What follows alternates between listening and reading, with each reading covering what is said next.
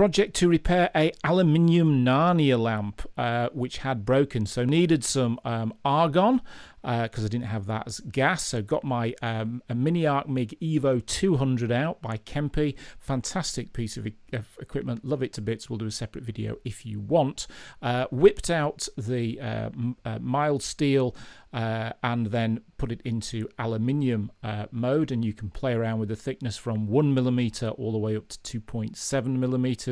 You can also change the feed rate as well to your heart's content and play around with that. Believe me, you'll need to. So the choice of aluminium, I just basically went on Amazon, got one that was affordable. I didn't need much. The thickness at 0.8 was important, so I got this. It's 100mm.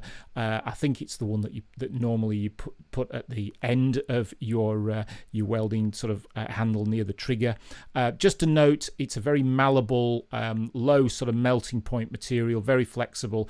So you need a bit of practice and a few separate nibs as well, because I think you'll block up a few. And the other point to note is that the thing with welders, I mean, I'm not sure if it's the case with everyone, but this one, as you feed it through, it's pushed up the handle towards the trigger, so it is pushed up the sleeve itself. Now Kemppi offer a replacement sleeve if you're doing a lot of stainless steel, a lot of aluminium or aluminum. Then they offer a sleeve. They don't say it's essential, only if you're doing a lot. I didn't buy it, so this is exactly the model that sort of came off the shelf with no modifications.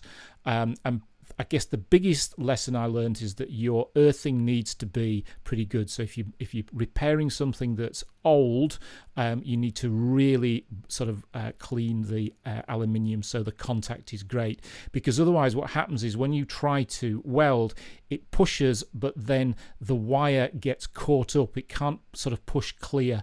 It just causes a blockage on that sort of push pulley, if you like, the mechanism that pushes it up to the handle. So you then have to go through and pull and waste, sort of pull out and waste all of the welding wire every time. Anyway, hope this was useful. If so, please like and subscribe, and I'll see you next time.